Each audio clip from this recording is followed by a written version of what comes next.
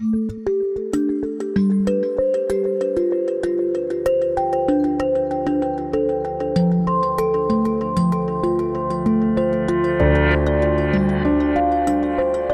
found that patients who had a score of 0 were at very low risk, which is very similar to the general population, and those with elevated calcium scores were at increasing risk.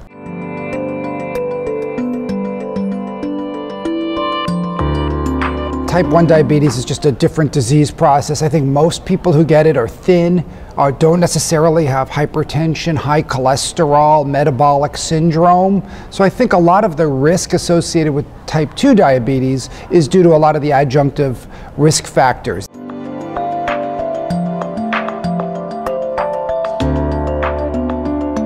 Might be prudent, now that we have data like this, and if other cohorts can show that as well, that maybe it goes back to saying type 2 diabetes is an automatic qualification for statin therapy, and maybe type 1 diabetes can be put in with the general population, because that's really what our data suggests.